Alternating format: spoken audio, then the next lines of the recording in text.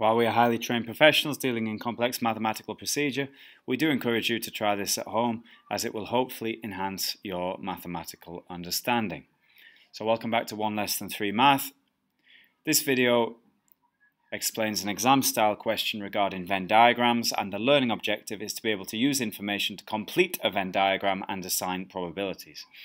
So a survey was very suddenly carried out by Oliver Sudden in the local high street. 60 people were asked if they play tennis, football or basketball. Some of the information that Oliver received is as follows. 27 people play tennis, 25 play football, 18 play basketball, 13 play both tennis and basketball, 2 play both football and basketball, 8 play only tennis, and no people play tennis, football and basketball. So part A, everyone likes a good part A. Use the information to complete the Venn diagram. Part B, write down the probability that a randomly chosen person plays football and tennis. Part C, write down the probability that a randomly chosen person who plays tennis does not play basketball. And Part D, Anonymous takes a similar survey by asking 5 people at her local tennis court. Write down 2 things wrong with this survey.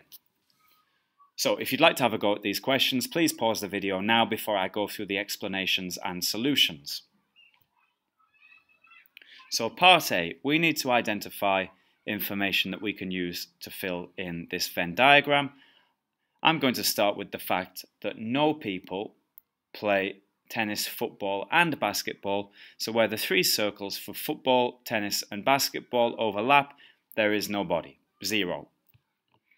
Next up, 13 people play both tennis and basketball.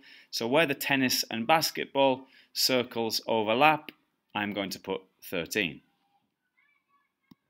Then we have 2 people who play football and basketball. They go where the football and basketball circles overlap. Then we have 8 people who play only tennis. So they go in the tennis circle where it doesn't overlap.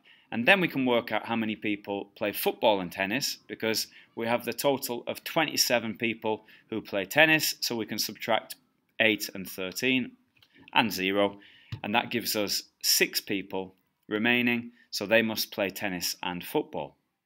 Now for football, we know that 25 people play football, so we can do 25 take away 0, 6 and 2, and that gives us 17. So 17 play just football. Same thing with basketball.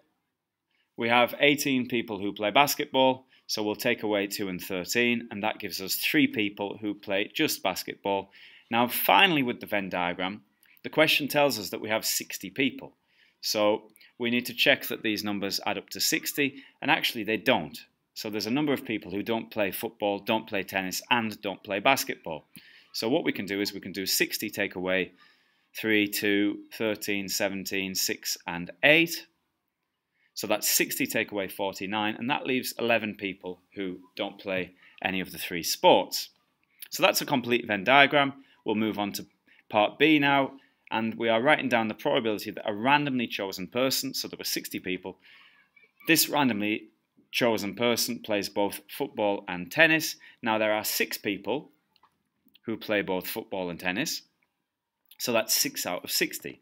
Now we need to simplify this, so that becomes 1 over 10 by dividing both the numerator and the denominator by 6. Now 1/10 can be written as 0.1 or 10% as well. Personally, I prefer writing probabilities as fractions where possible. Part C, write down the probability that a randomly chosen person who plays tennis does not play basketball. Now that's important that it says it's a person who plays tennis that has been randomly chosen. How many people play tennis? Well, it's 27. And how many of them don't play basketball?